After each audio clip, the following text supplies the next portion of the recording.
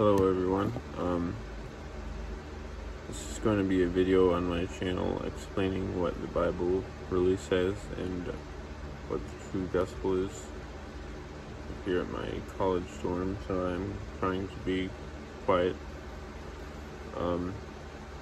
But the Bible says that there are a lot of doctrines of demons in this time, and there is a lot of deception, so I did want to make a video explaining what the Bible really says.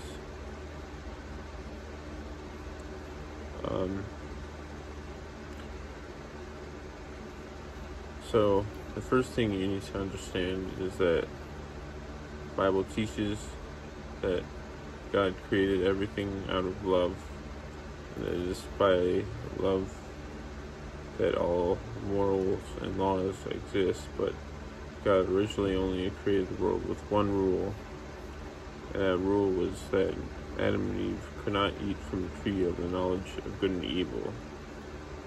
And now, a lot of people, I feel like, don't really understand this, but the way I understand it is, in a way our lives are kind of worse now that we do have to worry about following rules. We know right from wrong, and instinctively we want to do wrong. But with Adam and Eve, it was actually the exact opposite. They didn't know right from wrong because they had not eaten from the fruit of the knowledge of good and evil, so they didn't have that knowledge, but nevertheless, instinctively, they still were good because God called them good, and you see that in the Bible. But now that they ate the tree of the fruit of knowledge of good and evil, it's now the exact opposite. We know instinctively right from wrong, but yet we choose to do wrong. And because of that, we are all sinners. And even if you think you're not a sinner, even if you think you've never done something wrong in your life, the Bible makes it clear. If you read, I believe, Matthew chapter 7 or Matthew chapter 5, one of the two, it will tell you that even if you look at a woman with lust, you have committed adultery in your heart. Even if you hate someone, you have committed murder in your heart. So God's standard is perfection, and you can't enter heaven without any form of evil in your life. The Bible says that the wages of sin is death, but the gift of God is everlasting life through Christ our Lord.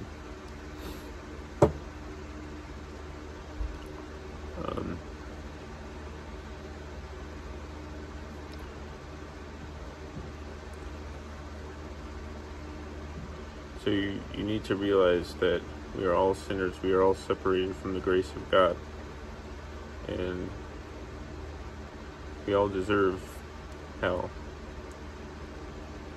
But through God's grace, He fixed the curse of Adam and Eve, and that's why in Romans, Jesus is called the last Adam, because He undid that curse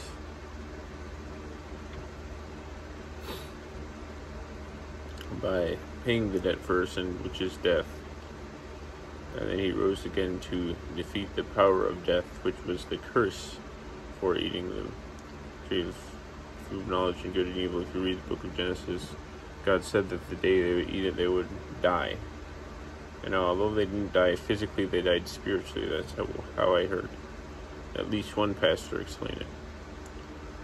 Although they didn't really die, they it's in the same way that we die, our old self dies and we become a new self and we become born again. The opposite happened to Adam and Eve, because they were made good, they were made holy, but that holy and good person died, and then they became a corrupt person. So really what happened to Adam and Eve was the opposite, exact opposite of what happens when we are born again. So Jesus died and rose again so that we spiritually can do the same thing. We put our faith in him and our trust in him. And the same Spirit that raised up Christ from the dead will raise us up from the dead and give us everlasting life. That same Spirit is the Holy Ghost. You need to call out to the Holy Ghost and ask him to fill you. But first you must repent of your sins, because you need to acknowledge that you are a sinner before God. And although Jesus Christ died for everyone, if you just ignore his sacrifice, then it would not be just for him to forgive you. So you need to first acknowledge your sins and regret them, and accept his sacrifice and declare. And you do that by declaring that he is Lord and by living for him in every area of your life. And by the power of his Holy Spirit, he will make you just like how he intended humans to be, which is free from sin. When you're truly born again, you don't just continue in sin, even if you repent of it, even if you're constantly singing but repenting. That's still not good enough by God's standards, because that's not how he created Adam and Eve. And I'm not saying that if you are in that state that that your heart isn't right, or that you're following the prosperity gospel. I'm not saying that. I'm just saying you're not truly born again yet. I'm not even saying that you haven't been filled with the Holy Ghost, or you haven't truly been made a new person, but there's still at least some of your flesh, some of your old person has not yet been put to death. So, and the only way that you can fight this is you just need to, sometimes it takes persistence, I feel, but you really need to have faith too, and pray and fast until you are truly free from sin, because the Bible makes it clear that it's possible. There's a verse somewhere in 1 John that says, he that is born of God does not sin. He cannot, for the seed of God remains in him. You need to leave those promises. Also, an important note, the Bible does say that you need to be water baptized as well as the baptism of the Holy Ghost.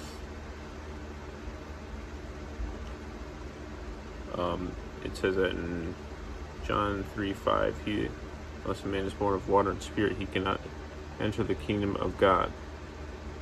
So it makes it very clear you need to be born of water, because that is a physical sign that you have died and rose again as a new person.